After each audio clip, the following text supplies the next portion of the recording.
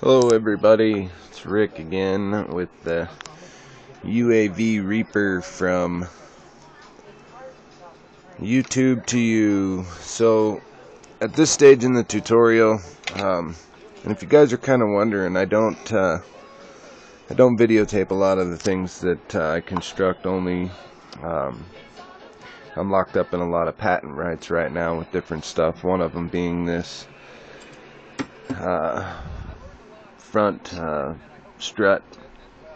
I blueprinted this and set it all up and machined it all myself, and I can build them cheaper than the Robart struts, and I think they're tougher than Robart. So anyway, we'll step by step through this rather than actual procedural builds. If you guys have questions, you can post comments to the narrative below.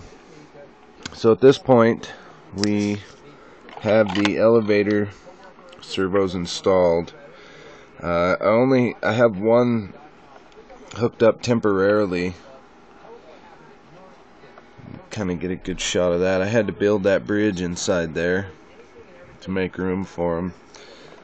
This throw arm here will get changed to one like this that I'll modify like that, so it has the proper forward throw. As it throws forward, I needed a high angle right here. And to give you an idea, this is loose inside the 256 connector right now. I have some solderable ones coming that will actually be the ones I use, but the elevator does work.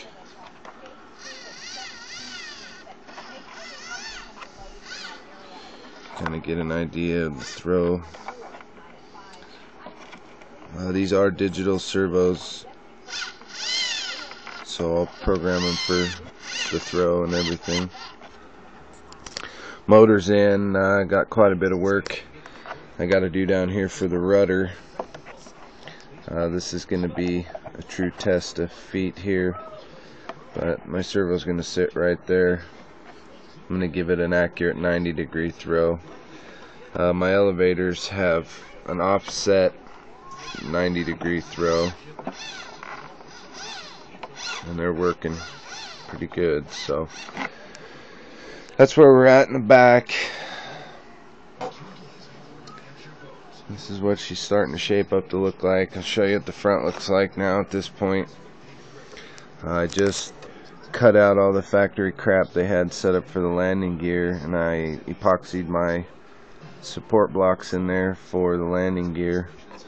Underneath here I have two brass 1-inch wide pieces of flat metal that go this way, and what we'll do is drill up through the forward one and through that center block, and our landing gear will attach to this firewall. I'm actually going to use a Robart strut on this one. I've got another UAV that's quite a bit bigger than this, that the one I manufactured is going to go on. I originally was going to use it on this, but for height purposes, it'll benefit the other aircraft I have, and there will be a video about that one later. But so now the next step, you can see, is I'll need to drill and get the strut mounted in here. I'm gonna double back this firewall, thicken it up, make it pretty strong. I'll probably do some corner bracing right here to stiffen this all up. You can see this line here, there, and again on this side. All that's gonna get cut out,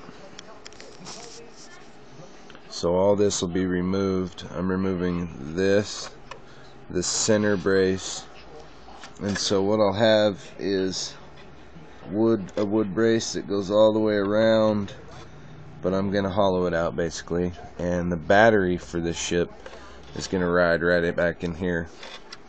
So my telemetry unit, another battery will ride right here for the ball turret camera. Making some headway on the ball turret.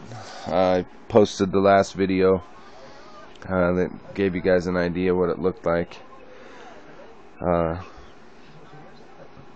It's starting to take shape. I'm starting to get kind of excited here. It's been kind of painful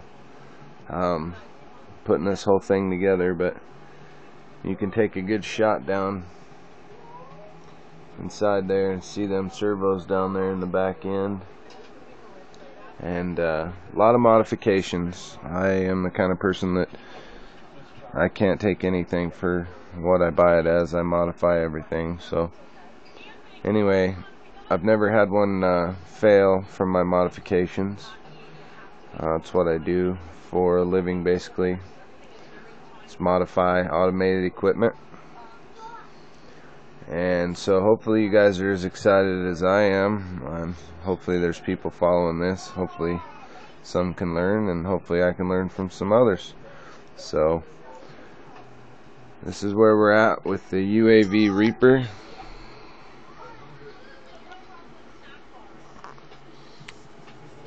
And my next post, I'll have the landing gear in and all this cut out.